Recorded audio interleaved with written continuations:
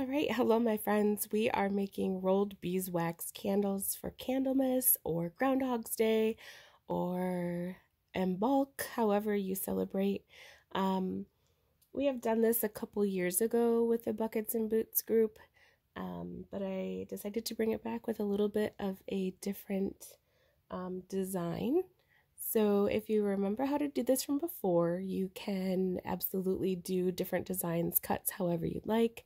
Otherwise, this video is just to help you have a visual on rolling the candles and then how to use the decorative beeswax to add some embellishments to it.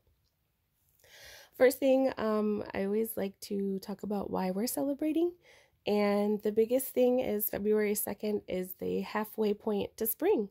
So whether you look at it as a half glass full, half empty sort of situation, we are definitely half full. We are halfway to spring. Winter is halfway over. And that's a wonderful thing to celebrate. We can celebrate that the sun is returning, so that there's more light. A lot of people at this time of year start planting their gardens, any seedlings inside that need a really big start ready for spring, get started to be planted, and just really looking forward to warmer weather, right? So it's a good reason to celebrate. At the end of this video, after we're done with the candle rolling, I'll give you some other options on how you can celebrate and make some fun things with your kids. So first of all, this is really big craft on using senses. So as you can probably smell as soon as you got your bag, was that the beeswax smells amazing. So smell it all you want because it is delicious. I love just even walking by candles that aren't even lit because they just smell so good in the house. But the wax can break. As you see here, I'm using pieces that have been broken. Hopefully yours arrived to you in one piece. But if they do break, it's okay because you know, the heat kind of melds it together, so there's nothing really wrong with it. And I'm sorry if that happened to you. But what you want to do is first we can take our hands and warm them up so we can rub them together. Get some heat between our hands, and then we can just lay them over the beeswax. Now, doing this with the kids, you can tell that this is bumpy. It feels kind of different on our fingertips, so you can spend some time smelling and rubbing and warming up the beeswax. You can just hold your hands on it. It really doesn't take a whole lot. Once you start rolling the beeswax out, if it starts cracking, then you know that you need to go back and kind of warm it up a little bit more. But once your fingertips start kind of going over it, it really does warm up just fine. All right, so you can grab your wax or your wick. It is coated in wax. What you want to do is make it big enough that your candle, when rolled, it will go all the way across. And some scissors, just cut off one end. You can trim the wick that you'll light later on.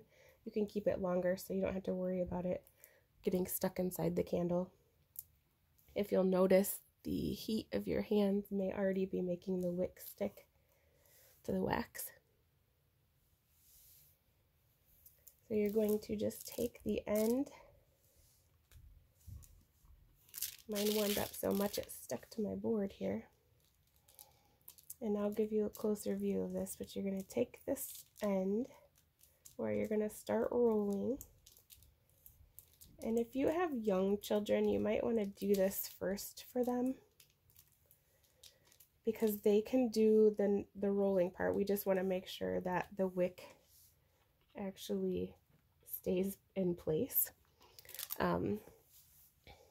So you can see that I just rolled over a small amount of the sheet to hold the wick in place. And as long as it's like that, the kids can actually roll this because it doesn't have to be super tight at all. It doesn't have to be tight at all. It burns really nicely and it burns really quick. So if you get them started on literally just rolling this up, it can be bumpy, it can be lumpy, and they just roll. Kind of fun listening to it crackle and snap, pop. Okay, and when you come to the end, all you have to do to kind of seal that is, again, hold it in your hand. And the heat, you're not squeezing it or anything, just the heat from your hand will help kind of seal that crease there.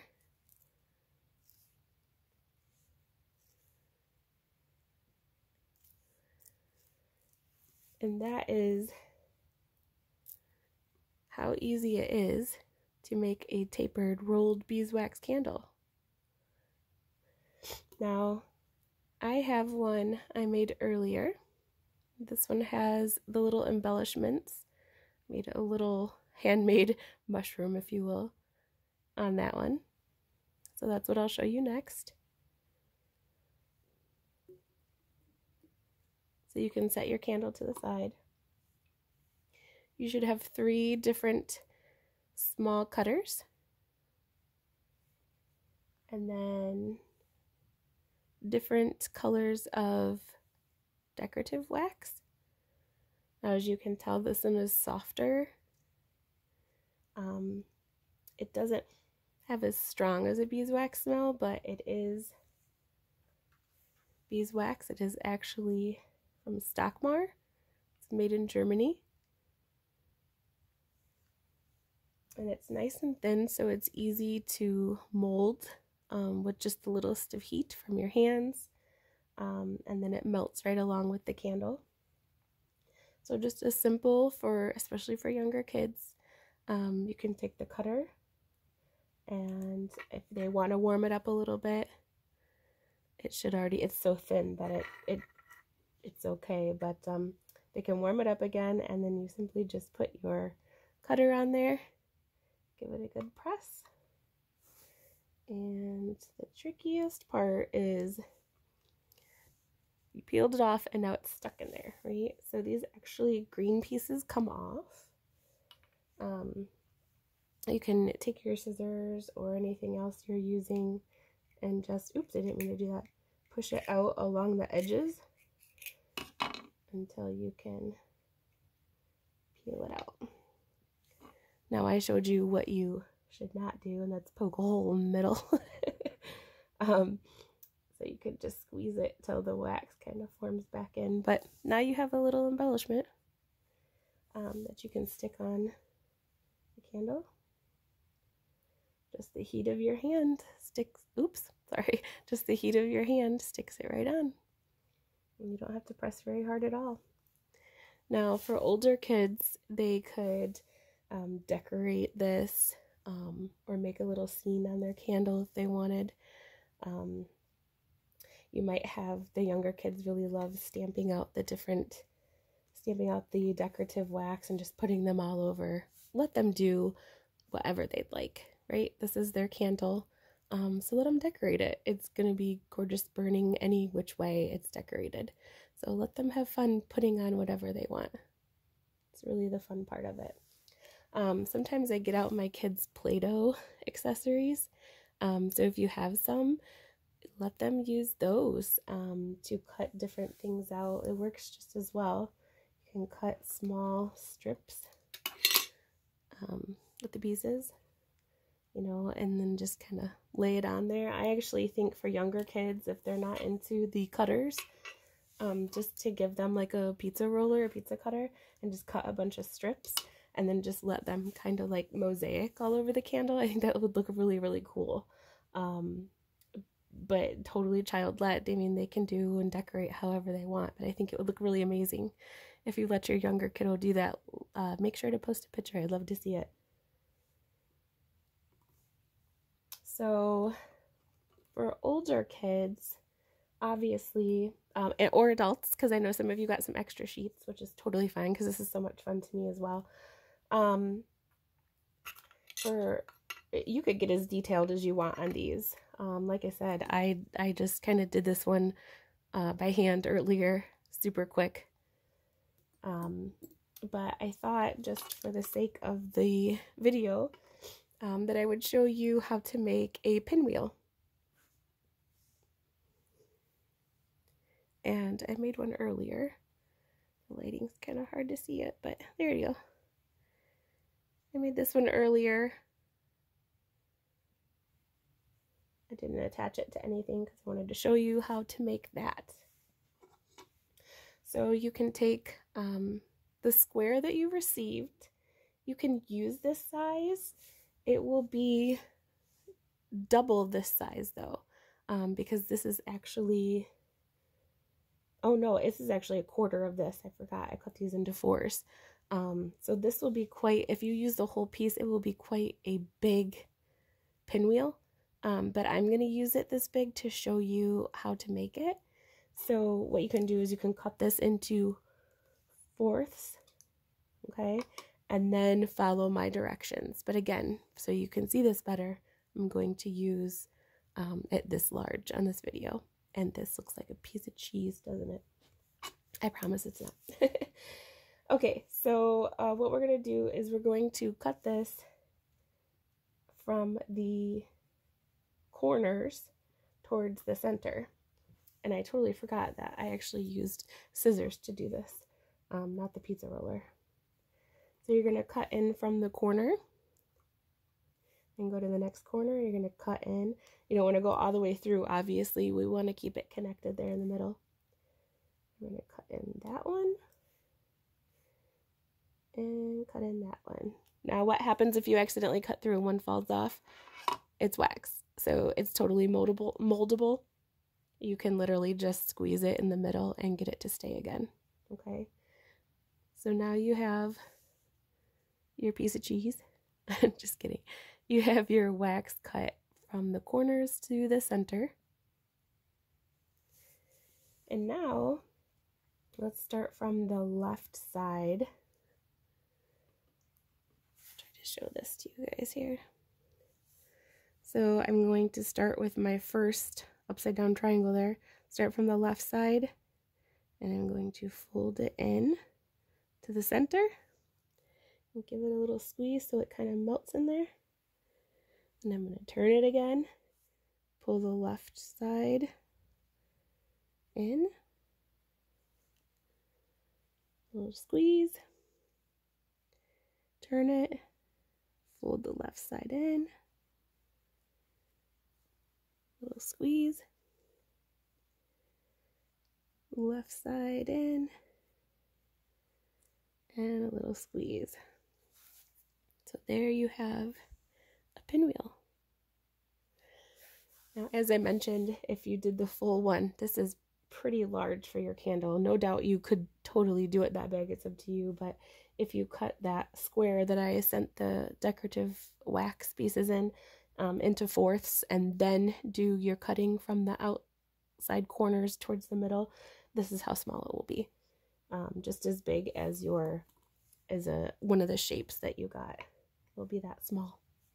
So that's about the right size. Then you'll have lots of wax left over for the kids. Save every single little piece of scrap because you'll never know when you need a little color or something, or these can be shaped into different things, which I'll explain here in a second with your leftovers. So save all those pieces.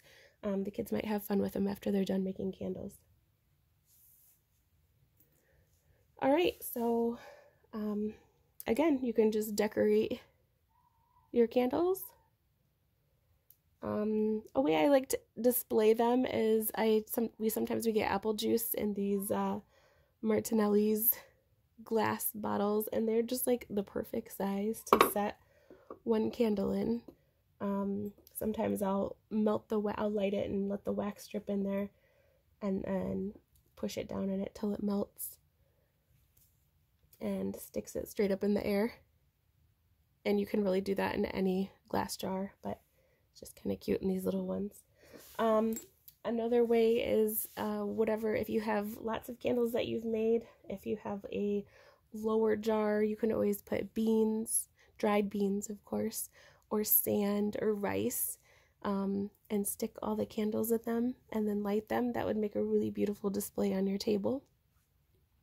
So just a couple different ideas to do. All right, let's see. So now that you've made your candles, I just wanted to give you a couple more ideas on how to use some of the things, reuse some of the things that you have in your kit. So these can actually be cut, obviously, for dough or cooking, but they are pretty tiny. So my suggestion would be have some fun with these and let the kids punch out some food with these. So whether you cut out some cheese, or maybe you have some meat or veggies and do fun different shapes, they could have a lot of fun with these. I think that's cute to have in the kitchen and get them into eating different things in different shapes. That'd be a fun way to get them to eat new things too, huh? All right, so what I had mentioned was saving your scraps earlier. This wax can also be used for just molding. It never dries out. So even though you put it on your candle to burn and it will eventually melt, you can make these things just for decoration, to set out, or for the kids to, or for the kids to use as you're reading to them. Again, it's kind of, just stuck that on the bottom to make it a little, look like a windmill or a pinwheel. They could make a picture or a scene with the different extra pieces that you have. Bennett, I didn't bring it with me, but Bennett yesterday, my son, he just made some kind of like little face out of the extra little pieces of this wax, actually, that had broke off in the box. And I made a little heart, shaped it into a little heart. So it's really good for kids. It's a really different texture than Play-Doh. It's not as mushy, it doesn't dry out, and it smells beautiful. So give it a try. If you have a lot of leftover, just let them play with it and hold in their hand and make into different things. You know, like I said, while you're reading a story even, or just to make a design or a picture sometime while you're playing. All right, so during this time of the year, we celebrate the sun, and some fun ways to do that, of course, is having a pancake dinner. We used to meet at Stockholm and have a pancake dinner all together. I highly recommend that again on or near February 2nd. It's just a fun way to be like, oh yeah, it's the time that we have pancakes. They're circles, so they represent the sun. It's a great time of year to make window sun catchers. As the sun is shining in and we're gaining more sunlight, you seem to notice it, as if you have a crystal in your window and the rainbows start to dance all over the place. But another big one is shadow play. And this comes along with here in the United States, we celebrate Groundhogs Day on February 2nd. So a fun way to do that we celebrate here in the US is by shadows. So while we still have a little bit of darkness in the evening hours, go ahead and turn the lights off and make some, turn on a bright light and make some shadow puppets on the wall. If you go to Pinterest and search for like hand shadows, hand puppets, shadows, there's so many different ways you can try to like mold your hands. Like I remember when it's just like do some old school ones, but little bunny, they can show you a ton of different creatures and critters. That would be a fun pastime to do with you and your kids, to celebrate our halfway to spring. Get ready, we're halfway there. Hope you had lots of fun making candles, guys. Talk to you soon.